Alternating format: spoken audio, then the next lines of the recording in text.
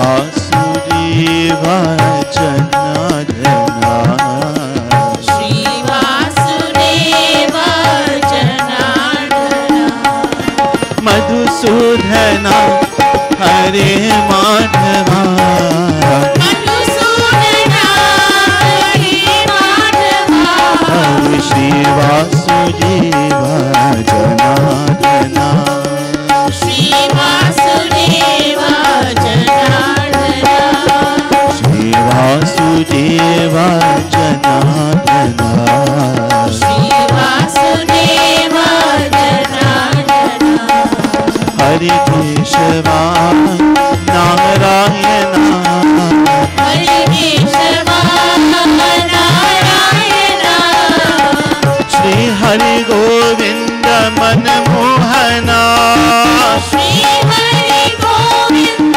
मनमोहना जनार्दना जगत्पालना जनार्दना जगत्पालना दीनांधना दुःखभंजना दीनांधना दुःखभंजना Arvind Lochan Anand Dham Arvind Lochan Anand Dham Shri Vasudev जनार्दना Shri Vasudev जनार्दना Shri Vasudev जनार्दना Shri Vasudev जनार्दना Madhusudana Hare Madhava Shri Vasudev जनार्दना Shri Vasudev जनार्दना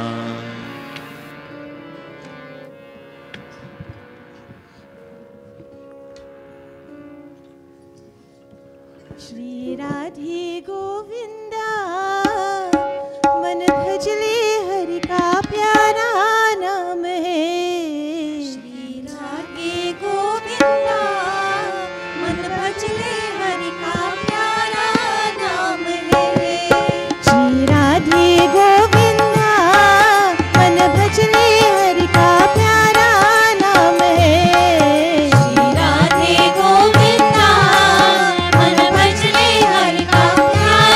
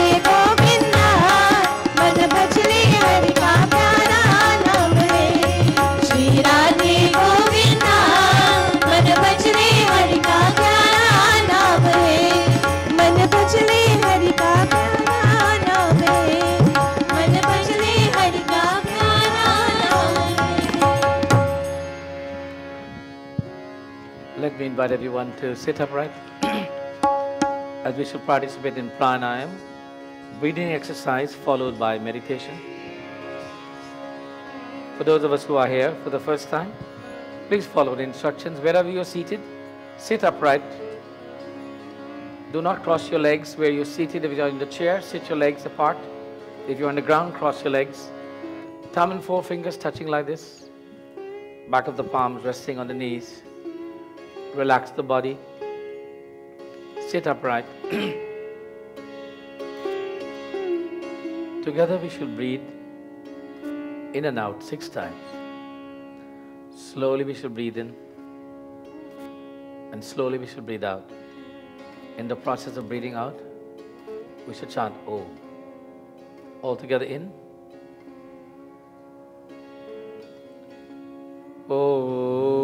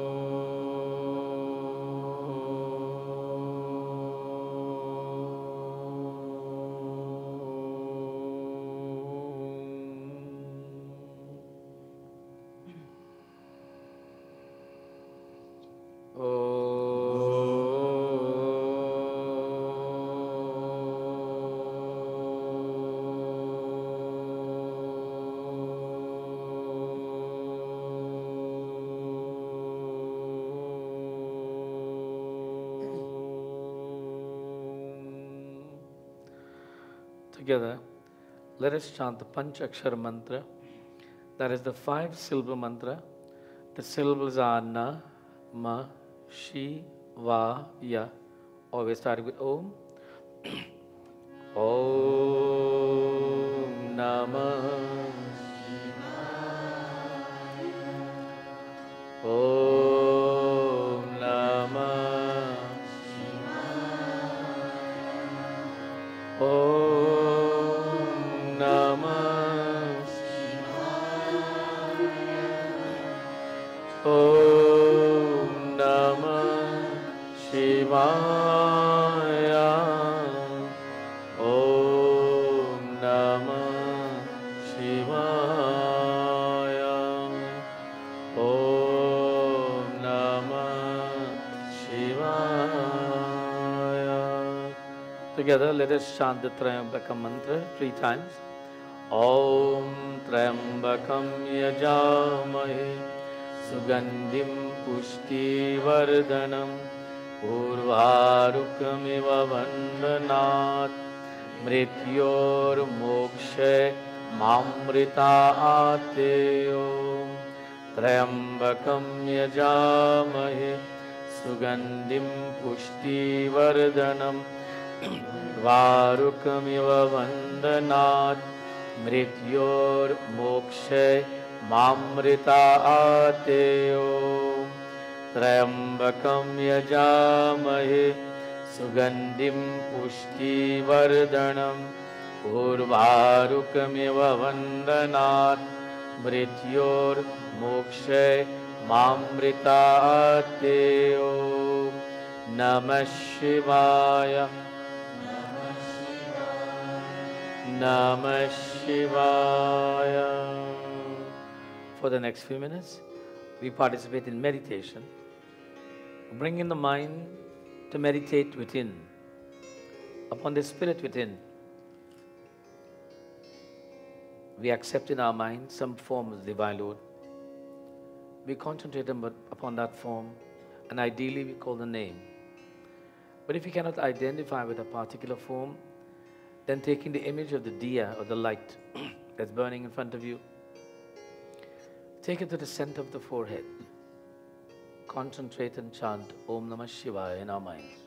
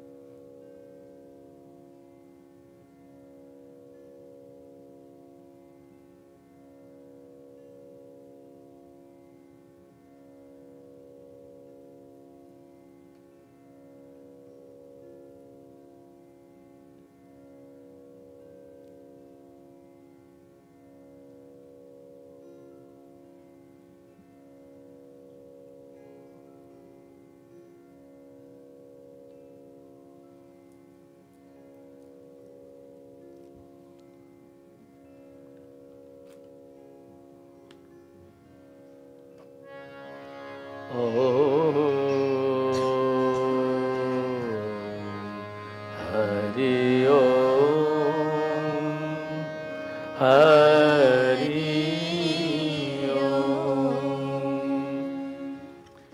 Prem Surmapadi Mahadeva Ki Jai. We should join together in chanting the Shiva Manas Stotra, whereby we pay obeisance to the Divine Lord Shiva.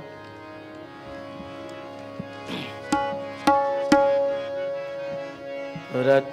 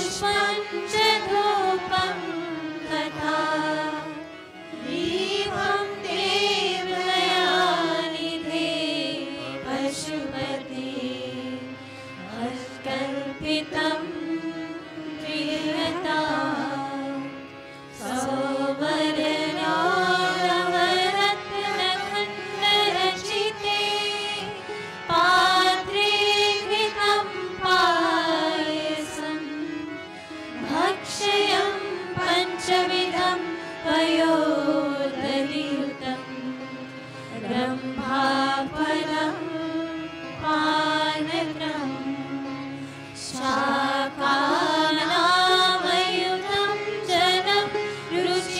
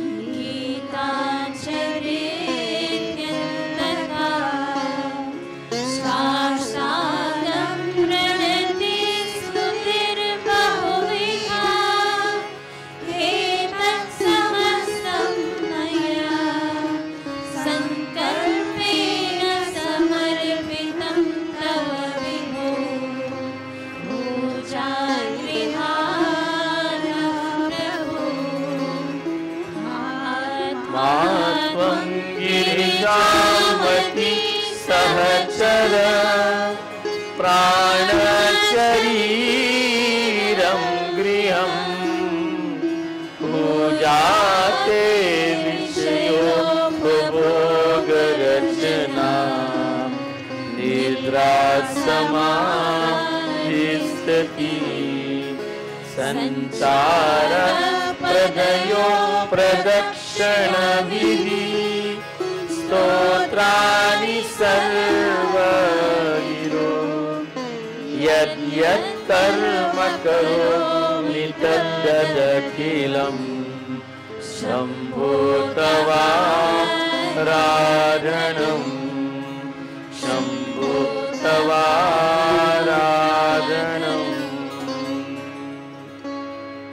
ॐ करचरण कृतं वा कायजं कर्मजं वा श्रवणनयनं जन्वा मानसं वा पराधं विहितम् अविहितं सर्वमे तत्क्षमस्व जय जय जय करुणादेव श्री महादेव शंभो नमः शिवाय नमः शिवाय नमः शिवाय। प्रेम सभापति महादेव की जय।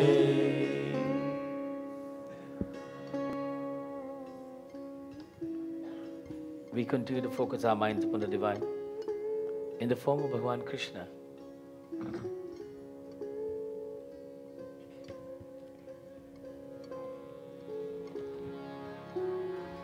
Akshutam Keshavam Ramanarayanam Krishnadamodaram Vasudevam Harim Sridharam Madhavam Gopika Vallabham Janaki Nayakam Ramachandram Bhaje Akshutam Keshavam Satyabham Madhavam Madhavam Sridharam Radhika Radhitam Indriya Mandiram Chepasa Sundaram Devaki Nandanam Nandajan Sandere Vishnave Vishnave Shakine Chakrine Rukmani Ragini Janiki Janiye Vallavi Vallabhaya Chityasyatamane Kansevi Vansine Vansine Namah Akshutam Keshavam Ramanarayanam Krishnadamodaram Vasudevam Harim Vasudevam Harim Vasudevam Harim Krishna Chandra Bhagavan ki jai.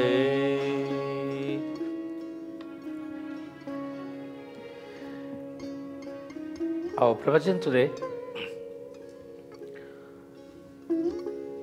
will be based upon readings from the Srimad Bhagavad Gita.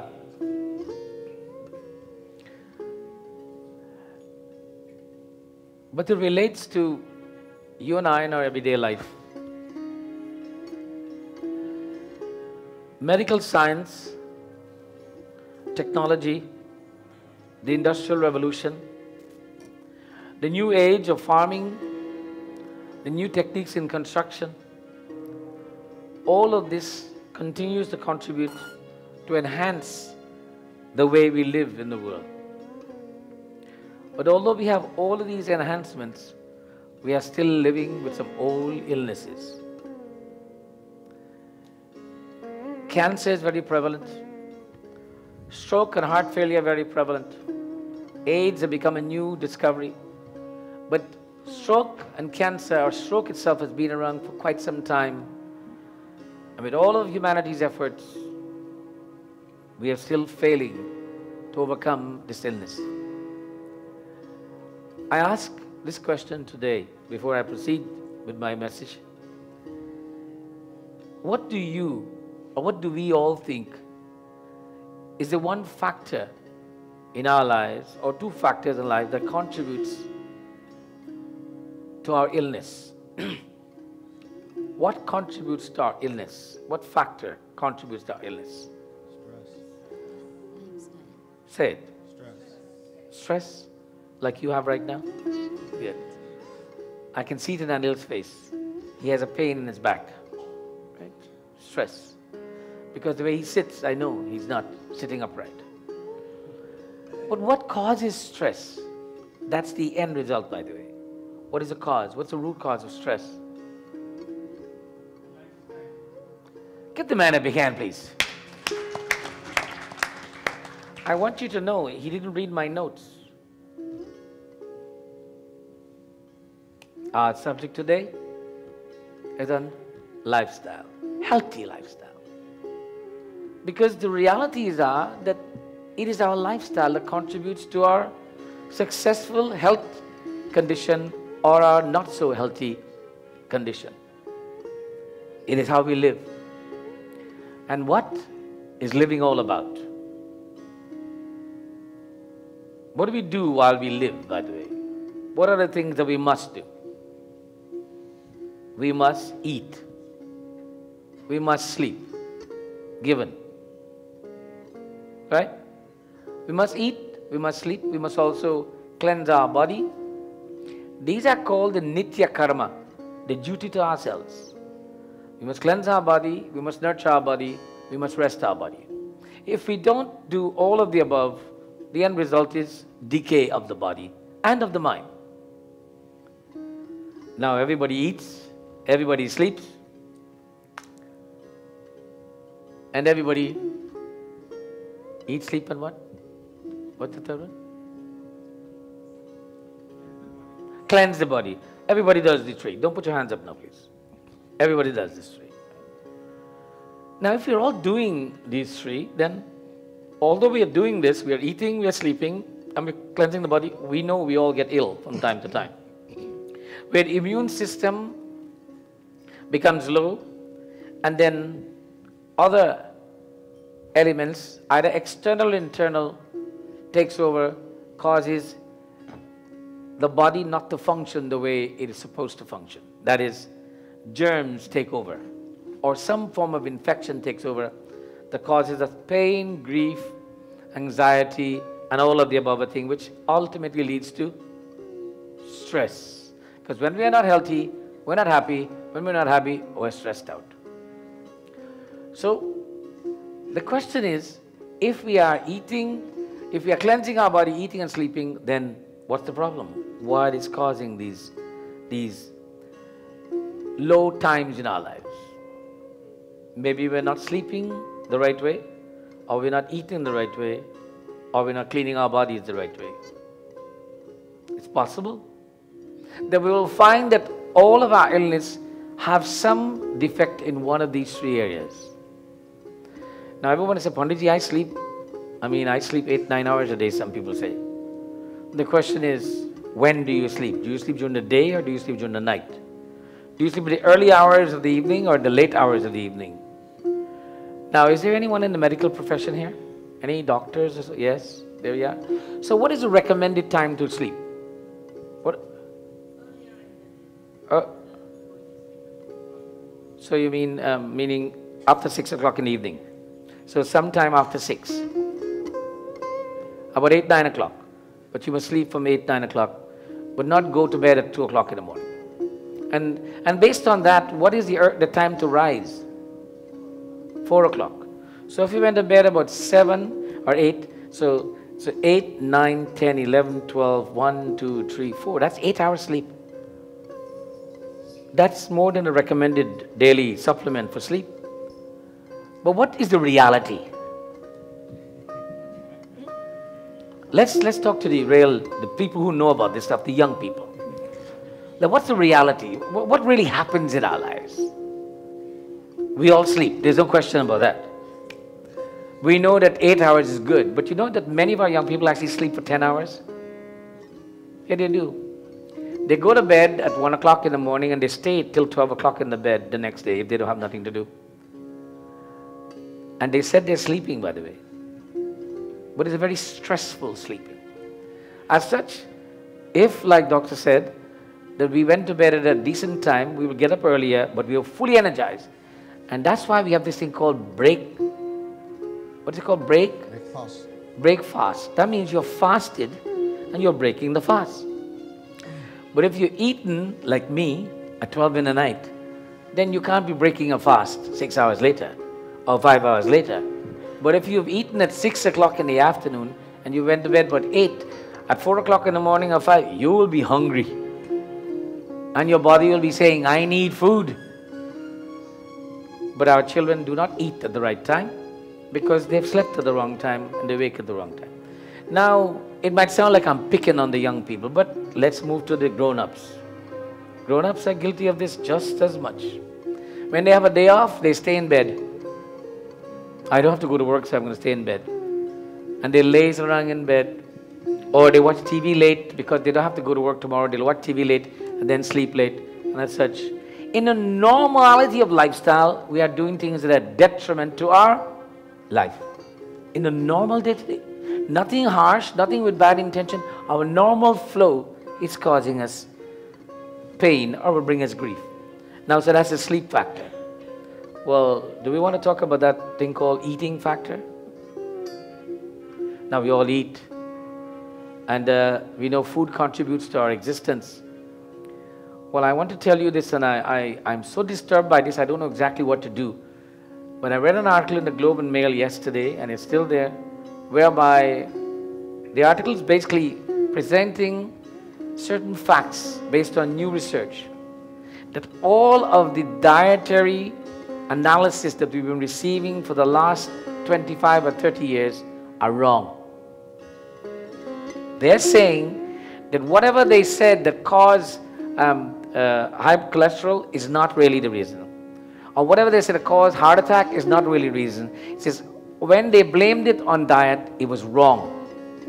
All the food that they told us not to eat is actually okay to eat. But the writer of the article, in the end of it, having been totally confused like you and I are by the scientists, says there's nothing wrong with eating what you like as long as you use proper balance of what your intake is and you have a regular diet without any excesses in any way, exercise and resting. He says your lifestyle will determine that you'll be healthy if you don't follow none of these dietary things. By the way, the people who are restricted to diets are people who already are ill. You're diabetic, you got to stick to that diet. You're this, you got to stick. But before you became ill, the normality of diet would be eat regularly, 3 square meals as they say, make sure you don't overeat, don't eat things that are hard to digest, and so on and so on and so on. Make sure that you go through the process at the right time, with the right, and by the way, eating with the right attitude. Oh, you mean you have an attitude when you eat? It's amazing what kind of attitude we have eat. Now the idea of what is the state of mind when we're eating? Whatever we consume has to be digested by our digestive fluids. If you're very upset with someone, you know what happens? Your entire digestive system goes crazy. You start getting heartburn and everything happening to you because you're upset. Your system is not performing on the normal conditions. And as such, the food that we've eaten, the body is not able to extract the true energy from it or the true elements that comes with it because our digestive system, the anabolic and metabolic processes are limited, or they're overacting or not acting properly. Thus, we get the wrong results. Now, by the way, I want you to know I am not a doctor. Neither am I a dietitian. I'm just a human being who likes to eat like everybody else. But the reality is that lifestyle is important. Now, I told you that I'll be reading from the scriptures about this. And all I've been talking about is diet and lifestyle and cleansing our body and sleeping. Does the scriptures talk about this? Oh, yes. This age that we call sannyas, or the brahmachari age, the age of being a brahmachari, the age of being a disciplined student. And by the way, everybody, one time or the other in our lives, are students. And truly, if we come to realization, we never stop being students. We're always learning. But in the Bhagavad Gita, Bhagavan Krishna says that we start out the 4 stages of life with the brahmachari stage, the stage of learning. And when we think of learning, the natural process is academic. But more than anything else, we need to learn about the self and the lifestyle that we need to live so that we can maintain the healthy self at all times. Therein lies our great challenge. We can go to any school in the world. If we study hard, we can progress to any profession. But if we do not pay attention to lifestyle, then that simple everyday activity that we ignore will be more detrimental to our life than anything else. Prem so Sri Krishna Chandra Bhagavan ki jai. So what are the lifestyle things that we need to think about?